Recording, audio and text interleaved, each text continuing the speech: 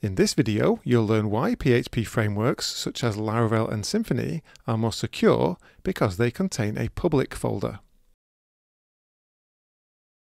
In the previous video, we learnt what a front controller is, and we created a very simple one that loads a page based on a value in the query string. So we can pass different values into the page variable, and this loads different pages. However, as these scripts are still in the project folder, we can still access them directly. This completely bypasses the front controller, so any security checks or setup that we do in there can be circumvented. There's another problem with having all the project code in a folder that's accessible from a browser. We'll look at configuration settings in more detail in a later video, but for now, let's imagine that we have a file called settings. This contains configuration details such as database passwords and so on. Note this isn't PHP code and is just a text file. As the entire project folder is accessible from a browser, this file can be accessed and we can see its contents. So for now, all we really need access to in the browser is the front controller. All these other files shouldn't be in a folder that's web accessible. The solution that most frameworks employ is to have a folder called public. So let's create such a folder. Then let's move the front controller, index.php, into that folder. Before we try this, we have to make a small change to the front controller script. Previously, we were including other files relative to the location of index.php. As they were in the same folder, we could get the path to that folder with the dir constant. Now, however, as we've moved index.php into the public folder, they're one level above this. So we can use the dir name function to get the path to the parent folder of the public folder. So now, to access the front controller, we could just add public to the path in the URL like this, and this works. However, we can still access the original files directly, so this hasn't solved anything. To fix this, we need to change the web server configuration. A web server is configured with a root folder. This is sometimes referred to as the document root or web root. This is the directory where the web server looks for files to serve to the client, for example a web browser. Any files inside this folder are potentially accessible to the client. Files outside this folder cannot be accessed directly from the browser, but they can still be used internally by code that is inside this folder. As I'm using the PHP built-in web server, let's see how we configure that so that the public folder is the root. First, I'll stop the web server with Ctrl+C. Note I'm still in the root folder of the application. To specify a specific folder to be used as the web root, we add the T flag, followed by the path to the desired folder, in this case public. Now we can remove public from the URL and the requests work again. These requests are going via the front controller. Now, however, if I try to access one of the original files directly, we get an error. The same is true for the settings file.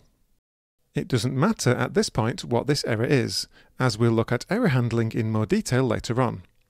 The important thing is that the individual pages and files, such as the settings file, are no longer directly accessible in a web browser, so the framework code is more secure. If you're using another web server such as Apache, then to achieve the same result, you need to change the document root value in the server configuration so that it includes the public folder.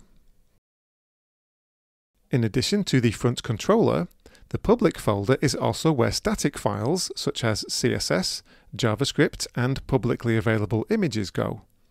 For example, let's add a file called example.css to that folder and insert some example CSS code. Now in the browser, we can access that file like this. So this would be the file path you would use to reference a static file like this style sheet.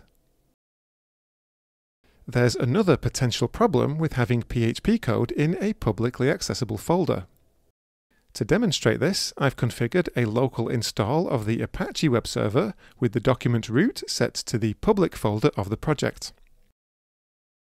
So we can access the same URLs as the PHP development web server, with the only difference being the Apache server is running on port 80 instead of port 8000, so we don't need to specify the port. The reason I'm doing this is to show what happens if there's a configuration problem on the server, and PHP is disabled. I can't do this with the PHP development server, I need to use a different server.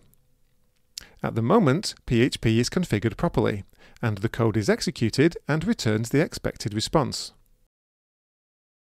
However, let's see what happens if I go into the Apache configuration and disable PHP. Now if I request a PHP page again, the browser downloads the PHP script without executing it. So now we have the raw PHP code. This isn't too much of a problem with this simple PHP code, but imagine that an attacker got access to all of your PHP source code due to a server misconfiguration. Admittedly, it's unlikely that this would happen, but the potential is there. This is another advantage of having the PHP source code outside of the web-accessible root folder. The only PHP file that could be downloaded like this is the front controller. So for this reason, it's in our interest to put the minimum amount of code we can in this file. At the moment, there's very little code in here, but as we add features to the application, we're going to need more and more common code. So let's put that in a file that's outside of the public folder. First, let's create a folder in the root of the project called src, short for source. This is typically where PHP code goes in an application. Then, let's create a new file in that folder called bootstrap.php. Note the name of this file has nothing to do with the CSS framework of the same name. This is just a typical name used for a file like this. In here, let's add the PHP opening tag and enable strict type checking. Then, let's go back to the index file in the public folder, select all the PHP code, cut it, and paste it in the Bootstrap script.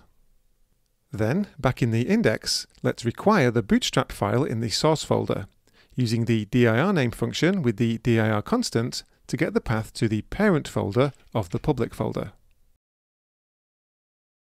In the browser, let's request a page again, still with PHP disabled. This downloads the file, but if we view the contents, all it is the contents of the front controller file, which is just including the Bootstrap file. If I look at the site served from the PHP development web server, then this still works as before. So now any common code we need to add to the application can be added to the Bootstrap script instead of the front controller. Static files such as CSS and JavaScript can go in the public folder. We don't need to put any further code in index.php. Just to clean this up, we no longer need this settings file that I created earlier as an example, so I'll delete it. We'll look at how to deal with configuration settings in a later video. So the public folder is used in a framework because it cleanly separates web-accessible files from private code, which improves security and code organization. Thank you for watching, and I'll see you in the next one.